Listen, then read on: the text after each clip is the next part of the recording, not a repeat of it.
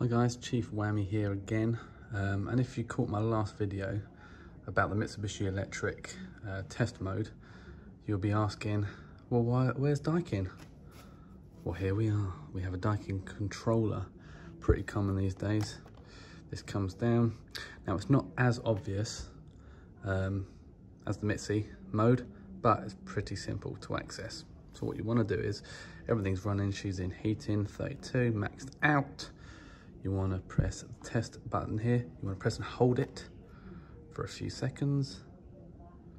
That will then click over to this, wait till it does that, and then you want to press and hold the test button once more for a few seconds, and this should take you to setting 40. Okay, and once that's done, you want to push up on the up temperature button once to get it to setting 41.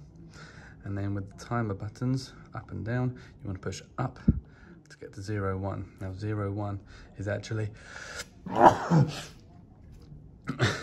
bless me. So 0, 1 is actually the return air sensor, 23 degrees. 0, 2 is your liquid pipe thermistor. And 0, 3 is your gas pipe thermistor, okay? So she's in heating, we've got 45, 46 degrees, 47, so she's running pretty well.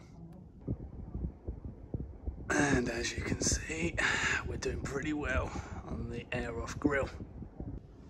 So once you're happy with everything, it's just a simple case of pushing your test button once more to bring you back to the main menu. Guys are up, Bob's your uncle. All right, that's basically it. I've been Chief Whammy, over and out.